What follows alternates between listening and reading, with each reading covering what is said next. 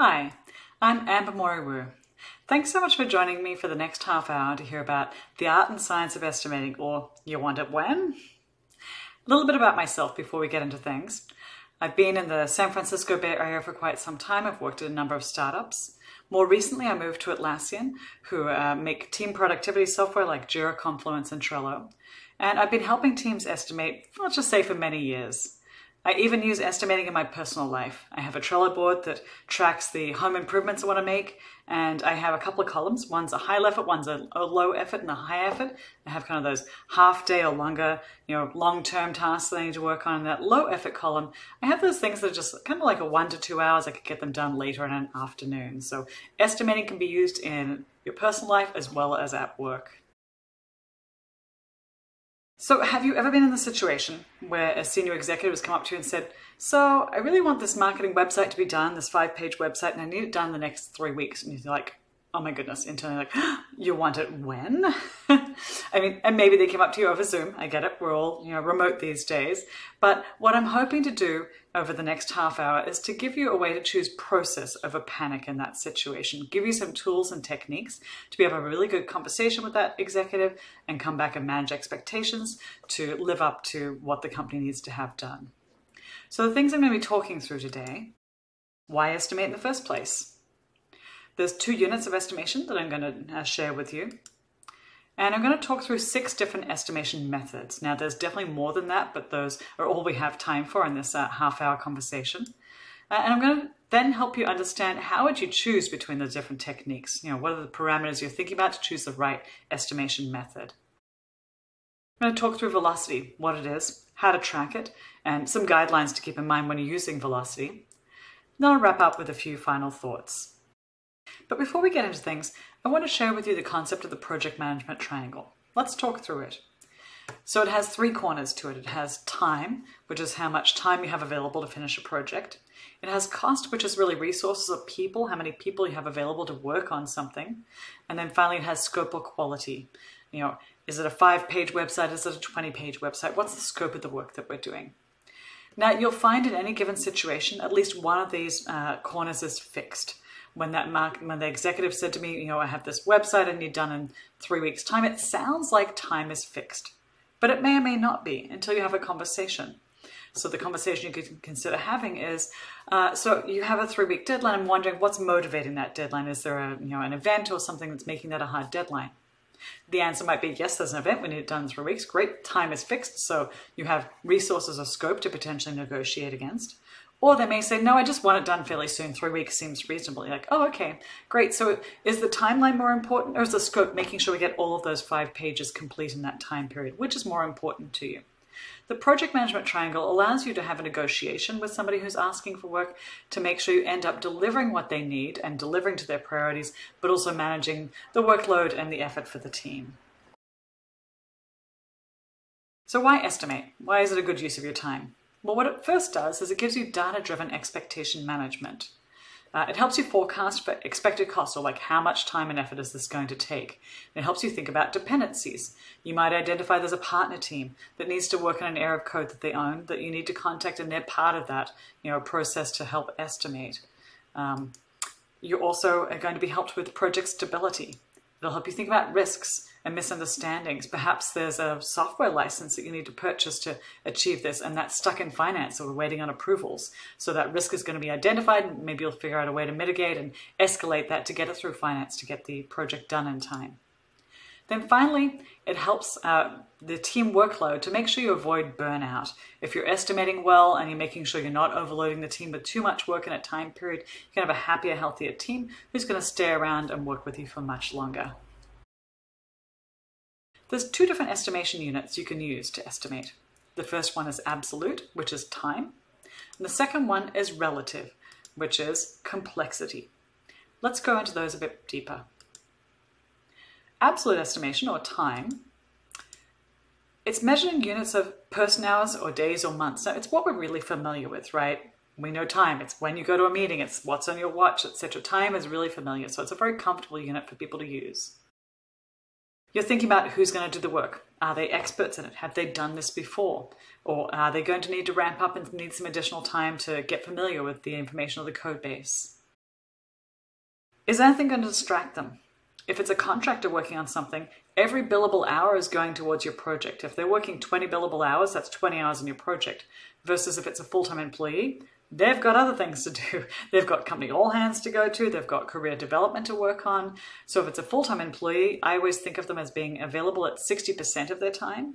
So going back to our 3-week timeline, which is 15 days, 60% of that is only 9 days of that person that we actually have available to achieve the project. Things to consider when it comes to absolute estimation, that it's really easy to understand, but time can sometimes give a false sense of precision because it sounds really precise, right? My manager might say, how long is it going to take you to do that report? And I say, it's going to take me 1 hour. My manager comes back in 1 hour and 1 minute time and says, are you done yet? And I'm like, not quite. But 1 hour sounded really specific. So time gives that sort of false sense of precision. It works well if it's a known repeatable task that you've already done previously, so you know fairly easily how to estimate against it. But time, you can only add more people to a project so many times before you can't break the work down into smaller divisible tasks. And the ultimate example of this is 9 women can't work together to make 1 baby in 1 month. So you can only break tasks down so far, and then that's the scope that you're going to need to go with. So let's do a little example here. Somebody has to go to Starbucks and get a coffee to bring it back. How long is that going to take them? So for me, I live in San Francisco in a fairly urban area. My Starbucks is a couple of blocks around the corner. So thinking about that, I'm like, there and back, couple of blocks, it's about 12 minutes. Okay, let's tuck that 12-minute estimate in the back of our heads and come back to it after the next section. Relative estimation, or complexity. Things to think about are, it's not just effort. So time was just thinking about effort. It's also about risk, things that can go wrong, and complexity. Is it simple, or are there a lot of moving parts involved? You think about size in comparative terms. Is it bigger or smaller than this? So some of the units you can use are t-shirt sizes, story points, dog breeds. Yes, I'm not kidding. Is it a Chihuahua, or is it a large golden retriever? I haven't seen anybody use dog breeds for estimating, but it sure would be fun. Most people use t-shirt sizes and story points. Some techniques you can use when you're doing relative estimation include poker planning and affinity mapping. I'll get to those in a few more slides to explain those further. But things to think about is it's harder to conceptualize than time, and it needs some alignment within the team. What does a small, medium, and large mean between a team? You need to align over time and say, let's look at these 3 different tasks and let's align on, okay, we think this one's a small, this is a medium. Once you have that agreement, it becomes easy, but it does take an initial alignment process to get there. Story points. They're a value system for relative estimating. They usually use the Fibonacci sequence, which is what that visual is here, the 1, 2, 3, 5, 8, etc. The raw values are unimportant. The relative values are what matter. Now, why use Fibonacci? That's because the more complex the task is, the more room for error exists in estimating. And you can see how this exponentially gets bigger as the values go up. It's not to be compared to time. Instead, you're thinking about those 3 things again: the amount of work to do, which is the effort, the complexity of the work, and the risk involved. And when you're thinking about it, a 5 is just, when you're estimating a 5 story point, it's just more than a 3, but it's less than an 8. So it's all relative. Is it bigger or smaller than this? That's what it's about. For people who haven't used this before, it's common to start with t-shirt sizes and compare them to story points. So you might draw out and say a 1 is an extra small, 2 is a small, 3 is a medium, etc. People always seem to be more comfortable with t-shirt sizes at the start, so it's a way to get people used to using the system. Let's go back to our exercise now. Going to Starbucks, bring it back. Well, what you didn't know is I live in a building that has an elevator which breaks down sometimes. So there's some risk in the elevator being broken down. So that might increase, the time, how long I think it's going to take. Maybe I go to Starbucks and there's a long line that I hadn't anticipated. Or perhaps my drink is actually fairly complex and the barista may mess it up the first time and I have to go back and say, can you make this again for me? So when you start thinking about more than just effort, but risk and complexity, you can see how adding those extra components can help increase the accuracy of your estimating. So thinking about that Starbucks again, I'm thinking it'll probably take me anywhere from maybe 12 minutes, but maybe up to 25 minutes. So I'm going to think about that in more of a range of time. Okay, we've just covered the 2 estimation units. Now let's move to the top 6 estimation methods. The first one is planning poker. It's a relative unit. The product owner, or the person who's requesting the work, talks through the work items or user stories and answers questions. The team, the engineers, designer, and so on say, explain this to us, what about this, etc., that clarify the work, and then the team votes on those tasks. Now, the team does that simultaneously, so we say, maybe we're using our fist to vote. You can use poker cards as physical poker cards, but if you just want to be simple, you can so 3, 2, 1, vote. Maybe one team member votes a 2, somebody else says a 5. That's okay. That means it's a conversation. This is called a clarifying conversation. Team member who says 2 says, yeah, I've worked in this code base before. It's super simple, blah, blah, blah. Team member who says 5 said, yeah, but what about this other thing and these other risk areas? And so they have a conversation between these 2 people to explore why they have a different opinion. And through that, they'll clarify the work involved. The team will re-vote. Maybe they come up with a 2, maybe a 5, maybe a 3. It depends upon how that conversation goes, but it helps the team align on the work that's involved. So when you start that sprint and you bring that story into the sprint, you'll have had that conversation. The work will be a lot clearer because of that. I really like planning poker because of the conversations that are involved in doing the estimating process. Another way to estimate is expert judgment. So that is the person in the room who has the most experience in that particular area, or what's known as a subject matter expert. So that person's just drawing on their general expertise in their area to say, based on my expertise, I think it's going to take around about this long. So this tends to be a time estimate. Next up, we have affinity mapping. Now, affinity mapping looks like this diagram here. You have these columns which show extra small, small, medium, large, and extra large. And you put all the tasks off to one side. And then the team silently gathers around the board, virtual or in person, and moves the tasks into the column that they think they're in. And they're saying, is this task bigger than this one, bigger than this one, or smaller than this one? And they'll put it in the right column. Now the teams may change and say, no, I disagree with you, I'm moving it over here. Any task that moves around too frequently, you put off to the side and have a conversation at the end. But usually the majority of the tasks you'll align as a team and you just have a few ones to have a conversation about at the end. This is super effective if you've had a lot of tasks to estimate. You can see it's a fairly quick way to align on the effort level and complexity and risk of these tasks. Next up, we have comparative or historical. So similar to expert opinion, but a little different. The expert relies on a person's knowledge. The comparative historical looks back on projects that have been done in the past. And so the whole team says, gosh, we've done another marketing website previously, which was a 7-page website versus this 5. It was this level of effort. We think it's going to be this. So it's another time-based type way of estimating. And then finally, there is the top-down and bottoms-up technique. So the top-down, you do a high-level breakdown of the work in the project. And it's fairly low investment. So you say, I've got the 5-page website. It's 5 pages. It's got this number of graphics. That's about how much time it's going to take. Versus the bottom-up or work breakdown structure, WBS. You go into a lot more detail. You estimate for every task in the project. You don't just say it's got this many graphics. You're like, okay, it's got a database back end. It's got this form you fill out. You basically break it down to all the tasks you're going to do. It takes a lot more time. And then make your estimate from that. Now, we're human. We always miss something. So for both of these, I suggest using ranges and potentially also adding some sort of contingency budget, because it's good to have a little bit of padding just in case you're a little bit inaccurate in your estimating. Okay, so we've talked about 6 different techniques. You're like, Amber, how on earth do I choose between all these different techniques? Well, you're going to ask yourself, is it a small project or a large project? And do I have not very much time available, or I have enough time available to estimate on it? And each technique more naturally falls into different categories based on those questions. So if it's a small project, not much time to estimate, so that 5-page website probably falls into that. You might use expert judgment, comparative or historical, or top-down. Those are all fairly fast ways to estimate. If you don't have a lot of time, but it's a larger project, you might add to that and put in affinity mapping. Remember, that was a fairly fast way to estimate on a lot of tasks at once.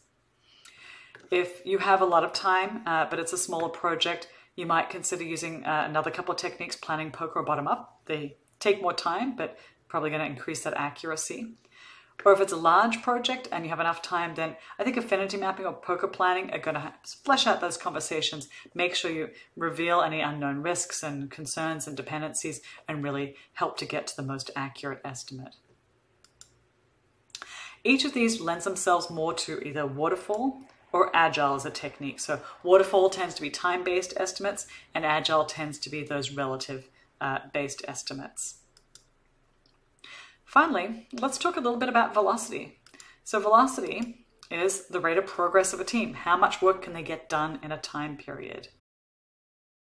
Yay, Jira tracks this. There's velocity reports in Jira.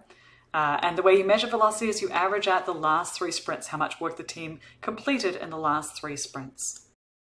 It does take a few sprints to normalize. You can see this is a brand new team and they're getting faster over time. And a change in the team composition will change that team velocity. You'll reset how you're measuring velocity. So to dive into this chart in a little bit more detail, the gray line here is showing you how much work the team thought they could do in that time period. And the green line is showing how much work they actually did achieve in that time period. Now you can see over time, at first the team thought and achieved 25 points. In their second sprint, they estimated 40 points and completed 50. They're really kind of revving up their engines there. The third sprint, they're amazing and they did estimated over 70 points and achieved around about 80 points. So you would take these 3 green lines, the values of those, and average them out. And you probably had to come up with about 50 points is what you should estimate for the next sprint. And then each sprint, you look back to the last 3 sprints and estimate what that velocity is going to be based on the average of those 3 sprints. Now, this team has been increasing the velocity over time. They're going to flatten out or burn out, one of the two. And so you're always looking back to those last 3 sprints, but back to remember, if there's a change in team composition, there will be a change in velocity. Keep that in mind. There are a few charts beyond just that overall sprint velocity chart you can look at. There's the burn down chart. So burn down chart shows the work mapped against time. And it shows the progress towards the sprint goals. And keep an eye out for when the red line goes up, that shows more work. So let me explain this a little bit further. This left axis here is the story points, and the right axis is time, how many days are in the sprint. This gray line shows you how that work is supposed to burn down over time, how much work is going to get achieved over that time period. Then the red line is the actual work, the number of story points that are being completed. Every time you move a task into complete, that red line is going to go down. So you can see this team is actually achieving, they're ahead of schedule and it's kind of flattening out here, but this is actually a really healthy burn down chart. You may see a burn down chart, but that red line goes, I call that flatlining, not a great thing, but this is great to check halfway through the sprint to say, are we achieving our goals? How are we doing towards that? Are there blockers that we need to think about to help remove? There's also the concept of a burn up chart. So the concept of this is it's the work completed against the total amount of work available. Now the axes on this are, this is the number of stories that you're supposed to be completing, and this is the number of sprints you have. And this is the work that the product manager or the person requesting work has put in. So the blue line is showing the number of stories that need to be completed. And you can see that red line over time is how many stories are actually being delivered. And this will help you with your, showing that value being delivered. This will help you track your progress towards a release plan. Is this red line trending towards the date? Were you hoping to finish by about sprint 10? Or were you hoping to finish by sprint 7? And you're like, oh, based on this trend line, we're not going to get there. Final thoughts about velocity. It's not comparable between teams. It's like comparing the Japanese yen to the US dollar. Those are 2 really different currencies. And story point velocity is also like a currency. It's what's agreed upon within a team is to the value of a 1, 3, 5, etc. And maybe 3 in one team is a 5 in another team. So this team is doing 40 story points per sprint. This team is doing 60 story points per sprint, but they're really having the same level of output. So don't worry about each team's velocity. Just look at the output and do you feel like they're achieving enough over time? Team velocity should be measured at the team level only. Agile is a team sport. Never measure the individual team members' velocity. It's against the philosophy of Agile to do that. Finally, a couple of bonus thoughts. Teams slow down when change happens. When you change the project they're working on, there's a ramp up time. When you add or subtract a person, even when you add a person to a team, you're like, oh, they're going to speed up. Well, they will, but not immediately, because They're helping to ramp up that new team member. That team member doesn't know what's going on, so they'll slow down a little bit before they speed up. So whenever there's change, velocity is going to drop for a bit until it goes up again. All work has some level of uncertainty, so I always recommend when you're doing estimating to ideally use ranges when you're expressing how long it'll take to do something until you've actually started working on it. You've gotten kind of a track record, have a better understanding of what that work is. Ideally try to express things in time ranges. Finally, overtime really hurts productivity. Let me show you a chart to describe that. This line here shows the average team velocity over time. So it's a straight line. This is how much work a team can reasonably get done in a regular 40-hour work week. Over here, we're showing, that 3-week website. Wow, the team just has to crunch. There's a hard deadline. We can't add people to it, so we're just going to ask people to work extra hours. And so the team's crunching. They're delivering a lot more work over time. Great. Okay, we hit that deadline. We delivered on time. The team's super tired. They haven't seen their family and friends in forever. They need some time off to recharge their battery, or they come to work with just like they're surfing the internet because they're just tired. So whilst you may achieve more work in the short time period when you're crunching, you're going to lose that time in the longer term when the team needs to recharge. So just be aware, if you are asking a team to work overtime, you'll need this recharge time. Okay, finally, who should be involved in the estimating process? Well, unless you're using that expert judgment technique, I recommend that all team members are part of the estimating process. The reason being, it creates more buy-in. If I went to a team and said, okay, we've got 3 weeks to do this marketing website, go! They're like, WTF, Amber. We weren't involved in that estimate.